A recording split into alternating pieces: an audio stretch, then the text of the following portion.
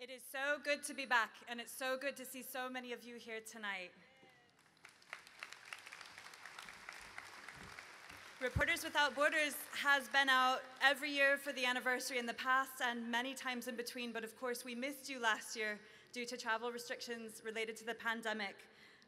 We were limited to a small symbolic action in London instead, but it is really moving and it means a lot to us to be able to join you here tonight.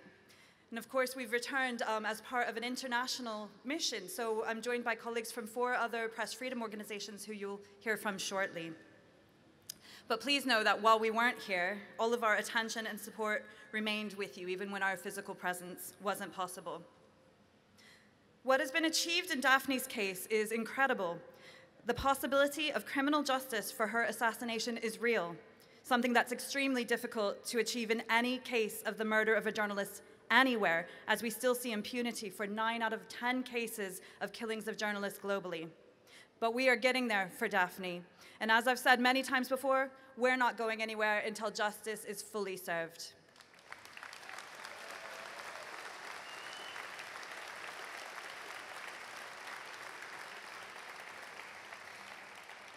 The conclusion of the work of the public inquiry has also been a landmark achievement for Daphne and for Malta. And if its recommendations are properly implemented, it could be a model for other countries.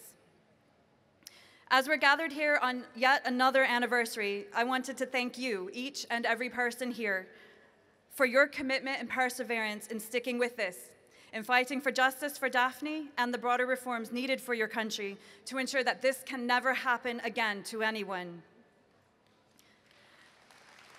What you do here on the ground every day, every week, every year that passes is so much harder than our role supporting you from abroad.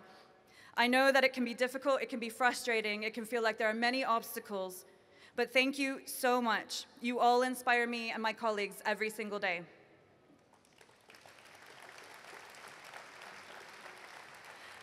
My message this year is the same as ever, that the world is still closely watching what unfolds here in Malta. The international community remains on your side. You have our support. This fight for justice matters in a truly historical way, and you should be all so proud of the part you have played and continue to play.